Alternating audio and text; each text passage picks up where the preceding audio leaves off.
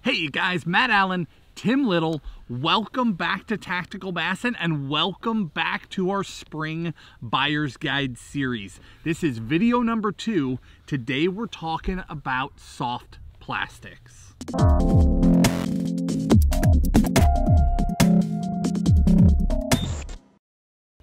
Everything soft plastics. We're talking BFS all the way up to swim baits, and we had one heck of a time trying to narrow down this category because it is huge. I mean, just imagine walking in, think about the last time you went to a tackle shop and just all the worms and soft plastics on the wall. There's so many baits, but we narrowed it down to specific categories, and then we picked 2 or 3 baits in that category that we have a ton of confidence in, that we have a ton of fish catches on.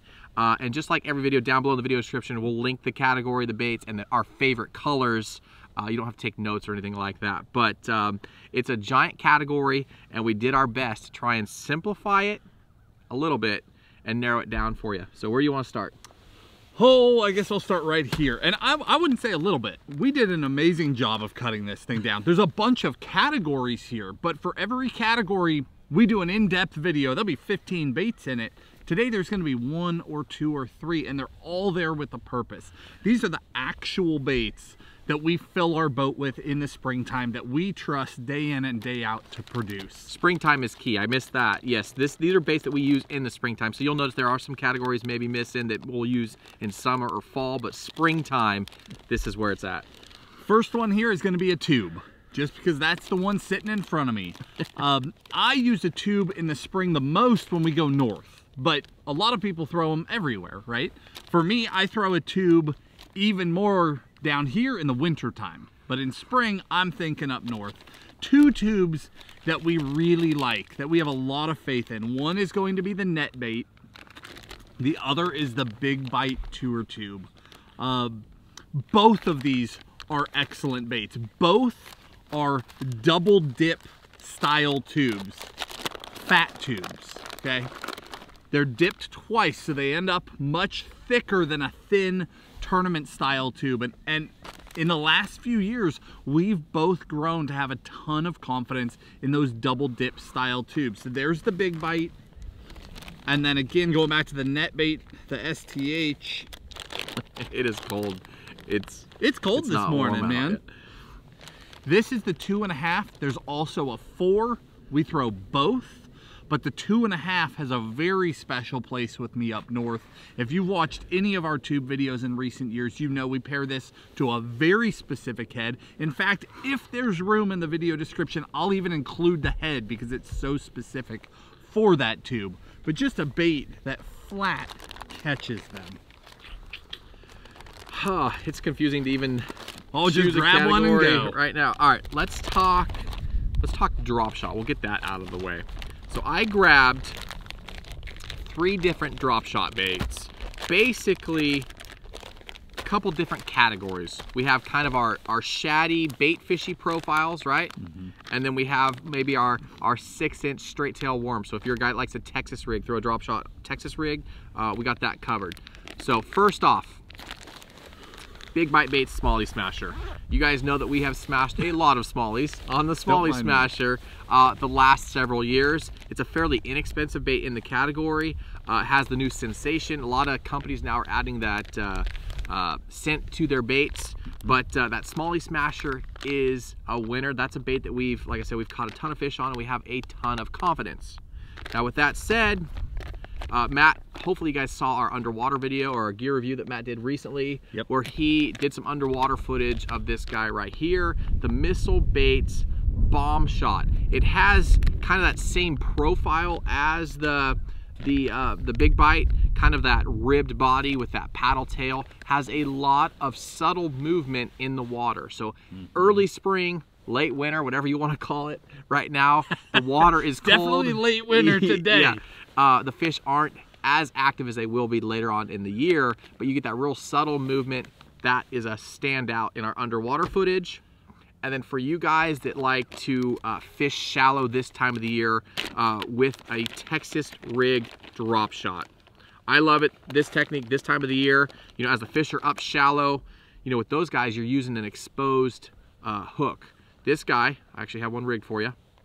A drop shot on a straight shanked hook, but you can flip this up, pitch it around cover. As those fish are up shallow, they're up next to the stumps, they're up next to the laydowns, you can fish a 6-inch worm weedless on a drop shot.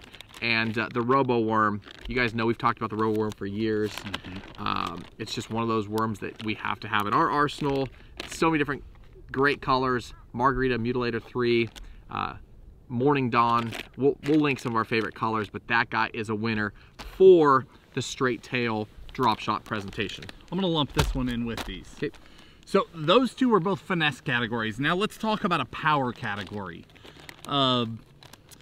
Craws and creatures. I just lumped them in together. Let me loosen this up a little bit. My favorite craw bait, hands down, the net bait 4-inch Paca Slim.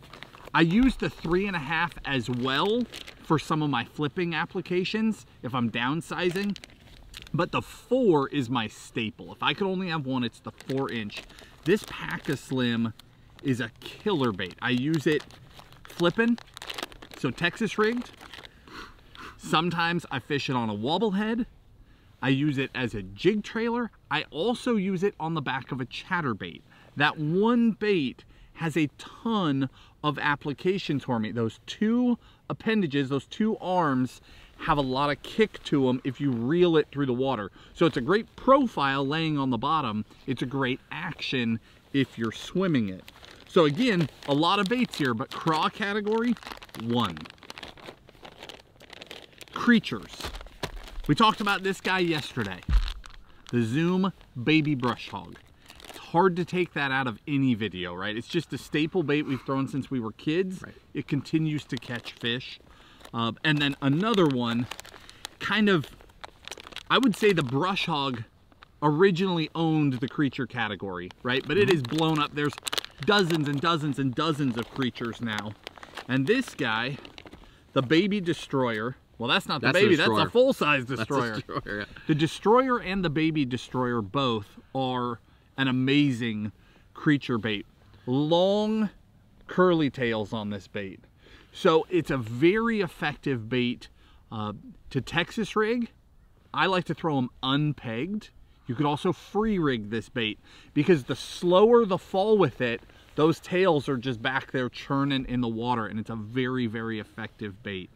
The only thing I don't do with them when they've got big tails like that is punch. I like to punch with a smaller profile because those big long tails or arms will catch on everything on their way through. But for open water, for throwing that thing up around docks, laid down trees, edges of grass, they're unreal how well they work. Yeah, and they're two creature baits, but they're a lot different. You know, that Baby Brush Hog is smooth. The entire body is smooth, yes. Whereas the Missile, it's all ribbed, so a lot more movement in that guy, a lot more body to beef up that hook and hide that hook in. Next up category, let's talk shaky heads. So I grabbed 2 for shaky heads. You guys know how much we love this guy right here, the T-Mac. The last few years, we've caught hundreds of fish on 99% of our shaky head fish have been on this guy right here. It's just an awesome bait. I mean, you can Nico rig it if you want, but I grabbed it for the shaky head presentation. That is hands down our favorite shaky head worm. Can I jump in for just a second? I hate to interrupt you. Go for it. This worm, we came by this honestly. We were shooting some underwater footage and we were comparing like a dozen different worms underwater. This is for the guys that haven't been with us for 7 or 8 years, okay? Because sometimes we latch onto a bait and you're like, how can you love one bait that much, right? What's the deal? We shot this underwater footage. We threw this in there along with a bunch of similar looking baits, right? Trick worms, different straight tail worms. We got home, we were cutting that video at your house, and I don't even remember which one of us saw it, but one of us was like, get over here and look at this. This bait stood out from the crowd. I mean, some baits in your hand, you're like... They all look the same. Yep, right? That looks like every other straight tail worm I've ever seen. You see this thing underwater and the way it was moving, and we're like, that's the bait from now on. And that's how that happened. And that's why we're video after video after video, you're like, that one, throw that one. Just trust me. It's amazing the difference. And so the other bait, again, when we were putting this together, when I was grabbing some worms, I was thinking, you know, what can overlap, right?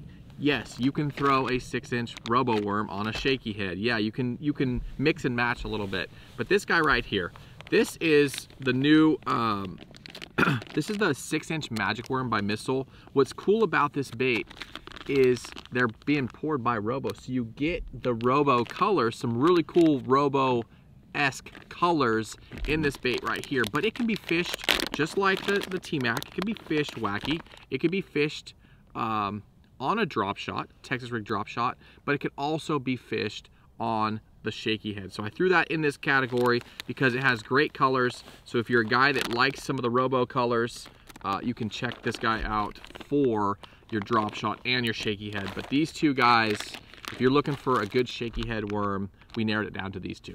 Yep. All right, I will talk stick baits. It's a really complicated category. It's called a senko. Seriously, if you're throwing a stick bait in the spring, if you're on a budget and you're trying to save some money, then there are some alternatives. But if you're a guy who's like, I want the best stick bait I can get my hands on because I want to catch some bass, it's a senko. The Yamamoto senko is the bait. It was the original bait.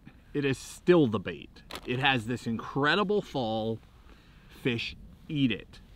I can tell you, personally, when I lived in the West, you could not get me to set down a 6-inch green pumpkin black flake senko all spring. Now that I live in the East, delete 6-inch, add 5-inch. Nothing else changed. Seriously, they smash a 5-inch senko. It's unreal. But they come in a bunch of amazing colors. Like, this is electric shad. You can do, when I look at this, I'm thinking wacky rig and go, but you can also Texas rig them, you can Nico rig them. There's so many different things you can do with them. Shaky head if you want. Shaky head if you want. But seriously, a 5-inch senko and just call it a day. Keep the category that simple. Right. All right, speaking of small categories, let's talk Flukes. This is a fluke. It is its own category. Soft plastic jerk baits, just like the stick baits. You know, it's just the category. Baits that have created their own category. Like we talked about in yesterday's video, talking about throwing a fluke. You're not talking about throwing a soft plastic jerk bait. A fluke is a category. So yeah. the super fluke, the Zoom super fluke is hands down our favorite soft plastic jerk bait. It can be rigged different ways, nose hooked, Texas rigged. You know, we've done in-depth videos on all of these techniques, but if you're a guy that likes to throw a soft plastic jerkbait this time of the year as those fish move shallow, you start getting that grass kind of coming up, this guy is a must. There is a lot of baits in the category, but just like the Senko, this is kind of one of the original baits in that category, and it's just caught a ton of fish for us, and we have a ton of confidence in it. All right, let's talk Ned rig. Why don't I do that and you do the far one? Unless you want me reaching over you. Well, fine then, let's do it. Let me talk about this instead. Yep. Still Ned rig, but completely different. So Tim will talk traditional Ned rig baits. What I want to talk about is BFS, or Bait Finesse. Bait Finesse is a growing category in the US. It's something that's gone on in Japan for a very long time. Essentially, it's fishing ultralight baits with bait casting tackle instead of spinning tackle. Guys are literally taking spinning rods out of their boat, replacing them with ultralight bait casters, and being able to do everything effectively. I mean, there's guys crawling through the brush, trout fishing mountain streams with bait casters now. It's erupting. Something that we do a ton of in the spring, it really took off for me last spring, is taking Ned style baits, baits that were designed for Ned rigging, but Texas rigging them on a 1/16 ounce weight and a small size 1 or size 2 hook. And I'm flipping these things like I'm Texas rigging or flipping in and around cover. And I'm doing it with 6 and 7 pound line and getting big fish out of heavy cover just by not horsing them. You hook them and you wait, and a lot of them just come to you. It is very effective to get fish to bite. It's also about the most fun thing you can do in the sport of bass fishing. That's why Bait Finesse is erupting. It's fun. So, 3 baits that really stand out. These are the 2 that I was using all year last year. Z-Man's TRD Bugs and TRD Craws. Those 2 creature baits, a creature and a craw, Texas rigged instead of on a Ned head, are just unreal. And then at iCast this year, Z-Man went and launched their Micro Finesse series. And micro is the right word. I mean, look how tiny. This is an original TRD, which is a tiny bait that everyone thought was a joke when Ned Baits started. They're not joking. The timing of this was perfect as Bait Finesse is erupting, because Bait Finesse doesn't require Bait Finesse baits. You can do it with anything. They've just got to be the right size. And these are, I'm just dumping them all over this package, making a mess of it. But these little guys are incredible. They're so small that they had to make their own Ned head to fish them. And I have not found an effective way to Texas rig these yet. I am using their little Ned heads, but again, I'm throwing this on BFS reels, on the Corrado BFS, and having a blast. If you haven't branched into BFS yet, throwing little tiny stuff on bait casters, it's a riot. We've got dedicated videos to that, but it's such a growing category. You'll see us talk about it all the way through this buyer's guide series, especially when we get to rods. Yeah, BFS has just exploded, but as a whole, the industry, with so many more anglers fishing, you hear it at local tackle shops, you hear it everywhere you go and you talk fishing, people are downsizing, and that's just fed right into that whole BFS lineup. It's so much fun. It is a riot. All right, so he talked about the BFS stuff. Now let's talk about Ned bait. So limited it to 3 baits, basically trying to simplify it for you. Matt just showed you the Z-Man, the original Finesse TRD, right? Laztec can catch so many fish on one bait. That is a staple if you are a Ned rig fisherman, okay? We've talked about this bait for years. 2 other ones. Last year, Yamamoto came out with their, let's see if I can get this open without busting my hand. This is their Ned Senko floater. The benefit, you guys are all familiar with the Yamamoto Senko. Now you have the same great colors in the Ned size, right? Floater, so it stands up on the head, lots of tail action, but with the Yamamoto, you get some amazing, I mean, that's electric shad. We just talked about that in the Senko. You get some of their amazing colors. And then one other one for you. Thank you. This guy right here. This is a Savage Gear Ned Salamander. Ribbed body, lots and lots of tail movement. You can see right here where that guy just stands up. Now, this seemed kind of gimmicky to me in the beginning. I know Matt, right off the bat, he's like, that's my bait, right? And you've heard him talk about it for a long time, but this thing catches fish. I don't know what it is. I don't know if it's the arms, the movement, whatever. I don't know what the combination is, but they eat that thing. They eat it. So we couldn't do this video without including it. It's not a gimmick. That's the Ned Salamander by Savage Gear. So that is our go-to baits for this category. Thanks for doing that. Why don't you throw me those little swim baits right there? I'll take that. Yeah, that one too. So it's a given that we use Kitex, right? Everybody on the planet throws a Kitex anymore. Whether you're throwing a 2.8, a 4.8, everyone uses a Kitex. But over the last, well, I shouldn't say the last year or two, because we've been throwing this thing for like 6 or 7 or 8 years. But over the last year, it has really come back into the arsenal. I don't even know how it fell out. And then these, I mean, have just exploded for us. So here, this is the Storm Largo Shad. Originally, they made a 3-inch and a 4-inch. For the vast majority of our bass fishing, it was the 3-inch. This bait is such a unique profile. It perfectly imitates shad. Not just in profile, it's got that deeper belly, so it looks like a shad, but also in the way it kicks. It has this very tight very aggressive shad-like tail kick, and it shows in the way the fish react to it. We started smashing with this thing. It's got this little rib that you can tear out underneath the tail, and if you tear it out, it gets that much more fluid, slow, natural movement as well. But most of the time, we're fishing shad fisheries and we just leave that in. At iCast last year, they launched a 3.5, which is as far as I'm concerned, a perfect size because they didn't change the profile at all. They just stretched the bait out. And those two, the 3 and the 3.5, are amazing sizes. And then this guy, this is an X-Zone Swammer. Well, breaking packaging.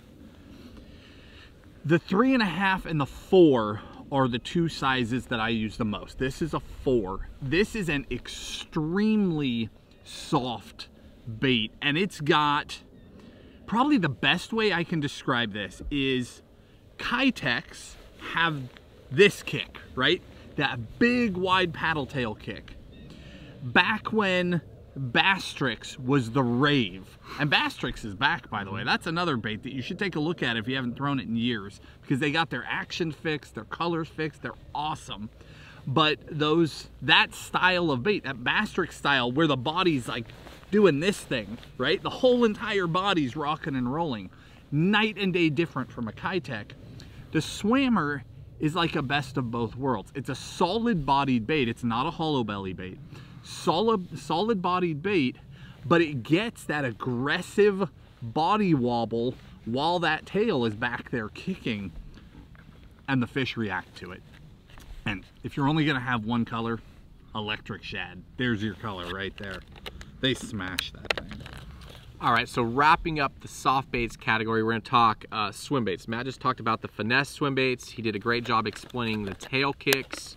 We'll kind of jump into that a little bit here in this category, but trying to narrow it down to springtime swim baits. You know, switching from this style tail to the boot style of tail. It matters. You want me to do this whole category? You want to break up some of throw this? me a bait or two. Your choice. I don't really care. So let's talk spring shallow fishing. I'll take these guys. And sure, go. That works. All right, let's start here. If you if you're a guy that wants to get into swim bait fishing, you've dabbled with some of these guys, the dark sleeper is a must. If you like to creep a swim bait on bottom, or you want to get into doing that style of swim bait fishing, the dark sleeper, it catches big ones, it catches a lot of fish, it's fairly weedless.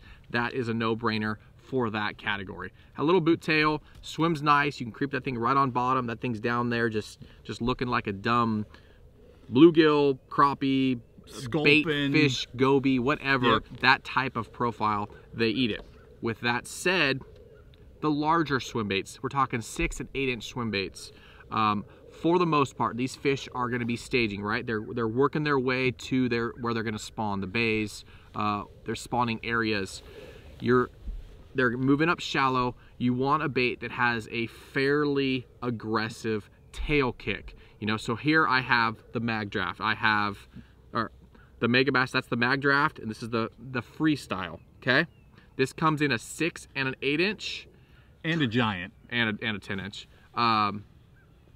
It's a treble hook bait, okay? It's got a nice magnet system on the bottom that holds the hook up. But this is a bait that you're gonna get up shallow, 12 feet or shallower, and just chuck and wind. If you're fishing docks, you can skip it around docks, but these fish are moving up shallow, they're staging to do the spawn thing. This is a bait that has produced a lot of fish for us as we transitioned out here to the south, right? Yep. It's a bait that may or may not have caught some fish for me this week. Yeah, it's just a bait that we've really jived with, I guess, is lack of a better term. But that guy right there, the mag draft, okay? Now, if you're a guy that's fishing in and around a lot of cover, same situation, brush piles, laydowns, that sort of thing, you need a bait to skip up under and stay weedless. That's where the freestyle comes into play, right? You rig this on a beast hook, it is fairly weedless, and they eat it. They eat it. This tail kick, again, wintertime, you're using that vortex style tail, right? Something that's slow, subtle, looks real natural. This thing, completely different. A lot like Matt talked about in the swammer, you're getting a lot more tail kick, a lot more aggressive swimming action, and that's where these guys come into play. The other thing there is they come in a zillion colors, but there's like 2 or 3 colors that will handle 95% of the job. And again, in the video description, we're going to link all of these things in the order we talked about them, assuming they all fit. We're gonna fill that whole description. Yeah. Favorite bait, exact favorite colors for every bait. If there's a size thing, we'll give you the exact size. The whole purpose of this video is to narrow everything down for you. Yep. Because everyone wants to try new baits in the spring. That's the time to expand, right? You don't want to go out in December and try and learn a new bait. It's brutal. You can catch fish, but you fish your confidence. Spring is when you're like, I've always wanted to catch them on a creature bait. I'm gonna try. I've always wanted to catch them on a swim bait. Do you want to spend $5 grand on swim baits to find out which one you like? No, of course not. These are the handful that we know we can go out here today and catch them. We know that you can catch them. They're just very effective baits. So 2 more for you. These 2 baits could not be more opposite. Right. This is the Baka Burrito. This is the 5-inch. There's also a 6-inch. This is actually a color Tim and I designed. This is called Tactical Shad. This bait is flat out a fish catcher. It will work all spring through the summer. As the fish pull back out deep, we blast them out deep with it too. This time of year, I'm shooting this thing up under docks, just like I do with a mag draft. I use them as a 1-2 punch. The Burrito is a silicone bait, so it's fairly stiff, which gives it a very aggressive, very tight action, and it almost vibrates coming through the water. The action is so tight, and the fish respond to it incredibly well. Again, 5-inch and 6-inch. When I fish out deep, I throw the 5-inch a lot. I've had more success underneath docks with the 6-inch. I don't know why. That's just the profile I've had more bites on. But just a great bait. And then here, we've got the Savage Gear 8-inch RTF. This style of bait, that trout and kokanee imitator, that slow tail kick, is just deadly.